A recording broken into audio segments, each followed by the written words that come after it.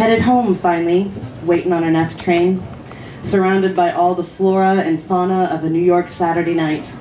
Alley cats and Pekingese, peacocks, parrots, and canaries, all drenched in their sparkling best, setting strut to concrete, leaning hard as if crossed legs, hand in pocket, inside palm riding high on tile, could prop up a world or an ego or woo a girl. The balls of my feet ache, balls of my eyes too, MTA running late again. The train will be busy, noisy, no room for tired girls with tired minds. I type to distract myself from the ache, the noise, the knowledge of another day short on sleep, another show put to bed, another waking a grumble tomorrow. I see a girl whose eyes are caked in so much metallic rouge I have to resist thoughts of chiseling it off for her. Like scavenging her face for copper like a man down on his luck, desperate for a good meal. Her eyes might mean lobster tonight. Maybe then those lids wouldn't be so heavy for her. Maybe then she could open them again and really look at someone. It is a hope maybe, like the wounded man hopes for the stairs. I don't know though. She might like the comfort of all that weight, and who am I to deprive a girl her solace? At Rockefeller now, waiting on a D. This station is odd for its meetings. Third night in a row I've seen old friends meet across the tracks, one on a side, hollering cross at each other about breakups and old jobs and new flats. What so powerful a river runs beneath the orange tracks to have its confluence here, of all places? On a D train now, I find a seat next to a worker snoozing deeply, hands folded in homage to surface dreams. Two girls stand near me, breaking down the night in gesture and rhythm and laughter and a belting timbre that makes my ears ring. Heavy boots on the sprayed polyvinyl floor echo all the way to the express track flying beneath it. I smile as the girl nearest to me draws me into their stories, convinced of my sympathy. So animated her story of Jamal's awkward attempts to coax her to his bed, my cheekbone seems like a black hole to her elbow orbiting at Schwarzschild's radius. I'm relieved to hear that Maya's adroit at running interference, else Jamal and his pandering might have knocked her sidelong, like an unfortunate comet into the event horizon of me.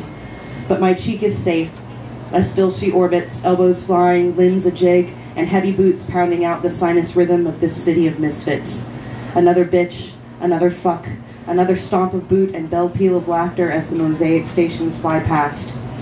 Train rolls into 125, the girls tumble into the station, the worker next to me starts awake and searches oily-eyed for a clock on his stop, worried for a moment he'd gone too far.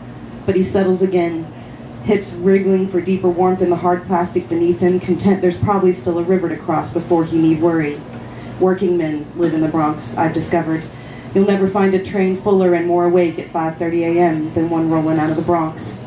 But as the car breathes a collective sigh of relief and the conductor orders us clear of the doors, the train, still crowded and stiff, falls strangely quiet as the aging doors lumber shut and 60 people reflect on the piece. But it doesn't take long. It is a New York Saturday night. Another bitch, another fuck, in baritone timbre now, another stomp of boot, another long, low wolf cry marks the orbit down the car. Orange lines, they're loud wherever you go. The train rolls into 145 and I put weight on my aching feet again. As I stand in the pungent air of the station, I stretch and roll my shoulders backward on their blades, noting the cringeworthy knot beneath the right blade needs some breathing deep and maybe some tending to. I walk toward the exit at 147, because that is, after all, the muscle memory path toward home, but I stop after half a block of ringing steps. I turn and head back toward 145, remembering a sight I've been meaning to drink in again. I climb up into the cacophony that is the confluence of 145 and Edgecombe, finding it bustling with the reassurances of slippery lovers, but drowned in quiet as my ears adjust to the absence of audacious noise. I walk a path that became familiar to me even when I was still uncertain in choosing to make this place my home. I slowly and deliberately climb Sugar Hill, where it looks over Jackie Robinson Park, running my fingers along the chain link guarding the ravine whose bottom was claimed so long ago in so short a life of knowledge for amphitheaters and barely tamed wildness and deep, clear pools for children to rehearse life's little plunges. I sit on a bench, my bench, where in my first days here in this city, I enjoyed my coffee in the mornings and my musings at night. I sit here and I just am. I am learning how to enjoy how I've become. Headed home now, up the hill. I have to rig in the morning, you know, be on my game so things don't come out of the air, and then a 14-hour drive to follow. But as I approach my door, I realize that the warmth of the evening has likely drawn some thick mist from the river's depths, and I know just how that mist will be sculpted by the fingers of the sycamores that lace Riverside Drive. I should go to bed, but the way that timbered lace is lit by the dense sodium halogen amber and the pulsing light of red, green, yellow, red, green again. Stop. Go. Think twice now. Stop. But now go. Think twice. Stop. But now go. I should go home now. I should go to bed. I should. But think twice now. Stop. Now go.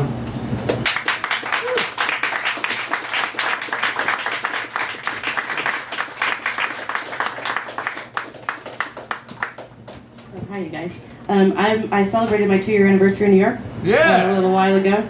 And I hear that when I celebrate my 3rd, I can call myself a New Yorker. So I'm looking forward to it. In the meantime, I'm fascinated by the subway. I have a whole series of subway narrations. I don't have a book out because, as Philip mentioned, I only got outed as a writer about 3 months ago. I know it was 3 months ago because I wrote this piece, and there is a piece of news that came out this week that reminded me it's been 3 months since I wrote this piece. And I really wish I didn't have to read it every time I get up on stage, but it continues to be relevant. And I'm sorry, I'm going to make it a little intense for a second. I don't apologize at all. I'm sorry. No. Okay. It's a piece called Rule Book. I was robbed on the subway the other day. Knew it was happening when it did, like you know you're out of air as soon as your fingertips touch wave and you know you dove too deep, but there's not a thing you can do to stop it. I was on a crowded car, not an unusual one on a Saturday afternoon, and as soon as they shoved me forward and her hand snaked round my hip, I knew. There was nowhere balance to go but forward into her face screaming in mine, my hands trapped in defensive pose by the 2 guys behind, my feet strangled in one train limbs. I yelled, I screamed, I pushed and tried to break free, but as the door slid shut, my voice choked deep in me, and I suddenly knew I had broken the rules. I sat at the bar a few hours later, all my arrangements made, cancel this card, change that convenience, pay, purchase, buy, consume the commercial things to keep me alive, fridge stocked for 3 days, ID scans printed, important folks paid. I sat at the bar to scribble out my breath, not an unusual night on a rare night free. When the bartender, used to my session, started to refill my beer, I explained the trouble. I'd laid down my last $7 for this last moment a few moments ago, and he went on to say that he would buy the beer when you spoke up beside me. I've got her tab. I was grateful. Expressed my gratitude, my bruised and sheepish ego, my gratitude again, and we clinked glasses with smiles and common ground to it could have been worse. The moment before, you launched into an irate and patent recitation of the rule book everyone knows. Everyone but me, apparently. It was my fault, you see. I had the wallet in my back pocket, a place it should never be. Front pocket, you berated me. And I tried real hard that day, I really did, but you don't understand. Have you never seen a girl wearing jeans? These pockets ain't made for following those rules. Having such pockets would lend an unflattering twist to my curve that might not be appealing to your common but discerning eye. No such front pocket exists. Not for me. You see, I was following your other rules. Every morning I wake, I have a choice to make. Abide the rules of acceptance or abide the rules of safety. Be palatable to society's eyes or keep safe from its hands. I want you to know I tried so hard, but which of your rules did you want me to follow? I keep my cash in my shoe, my wallet empty of cards, my cards on separate sides, my phone grip solid in my hand. Never put my things in my purse, lest I be purse snatched. Never in my car, lest I be carjacked. Never in my pocket, lest I be pickpocketed. Never in my hand, lest I be sleight of handed. I never keep myself in just one place for you, because you think me a pitiful thing needs your book of rules.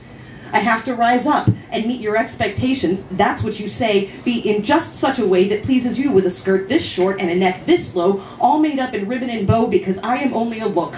A tool, a decorative plaything that sits on a shelf, no dreams, no desires, no thoughts or sense of self, a prized thing replaced when a man, a friend, a person close to me, a lucky one who abides no rules, gets clumsy or funny, or just has a good time, gets drunk and breaks me wide open. I tried to be sweet, I tried to be pure, I followed your rules of being demure, but that was an invitation, the fine print said.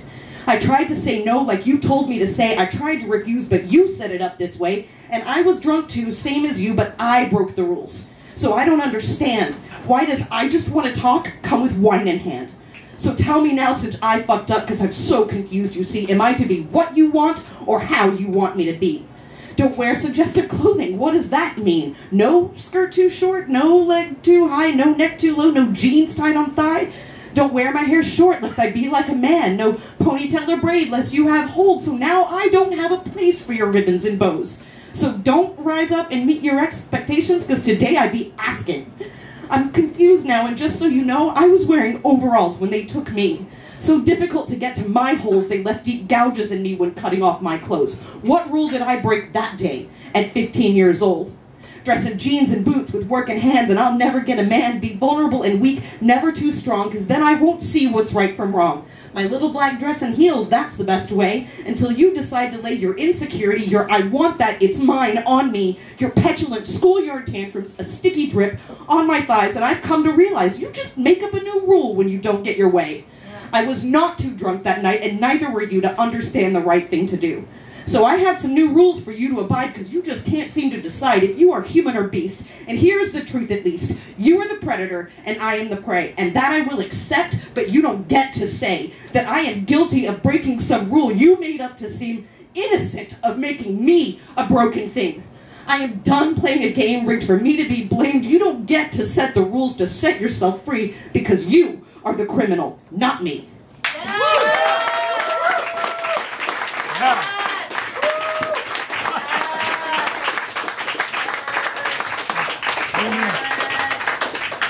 I'm going to tear through this one real quick. This is another Subway narration, and I'm just going to finish this and then I'll be done for the evening.